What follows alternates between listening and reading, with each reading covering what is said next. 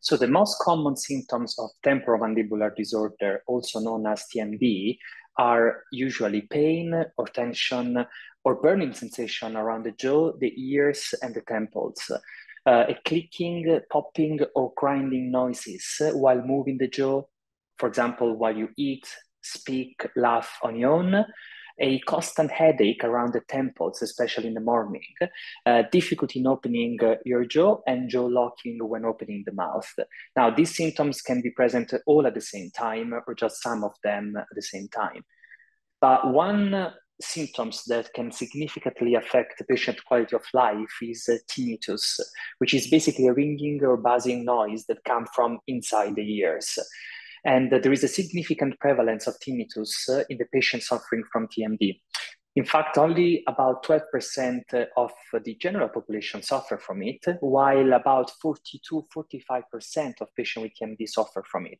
So there is quite a strong link between the TMD and the ringing of the ears. The kind of pain the patient can expect, the patient can experience a different kind of pain. He can experience a constant, dull, generalized ache, or a localized sharp shooting pain, kind of a nerve pain.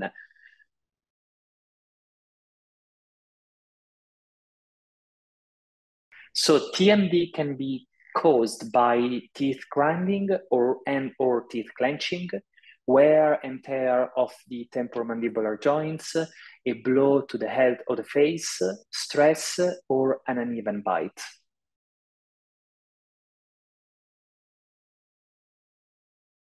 So it is of primary importance to assess patient symptoms in details. See when did they start, the area of interest, if patient has tinnitus, what kind of pain they're experiencing, if it is a dull ache, a sharp shooting pain, and the intensity of the pain.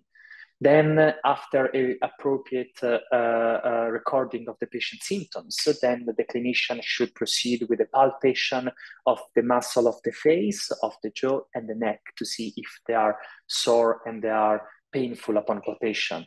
Also, the clinician must check for unusual movement of the mouth, of the mandible, and the mouth opening, as this is very restricted during TMD.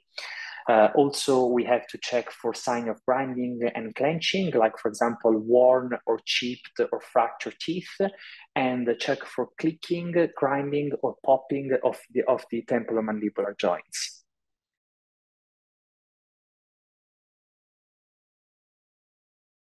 So TMD symptoms can vary from a mild discomfort to a constant, extremely severe pain that can negatively affect the patient's quality of life.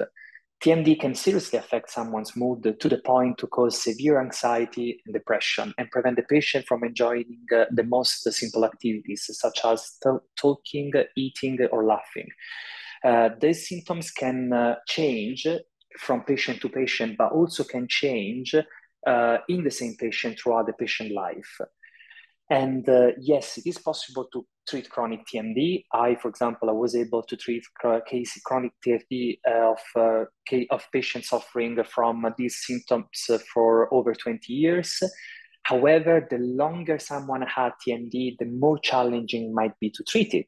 Therefore, I recommend anyone who suffers from these symptoms to see a specialist in the TMG, which is usually a dentist who's specialized in prosthodontics, as soon as I experience these symptoms, because this condition might be easier to treat if diagnosed on time.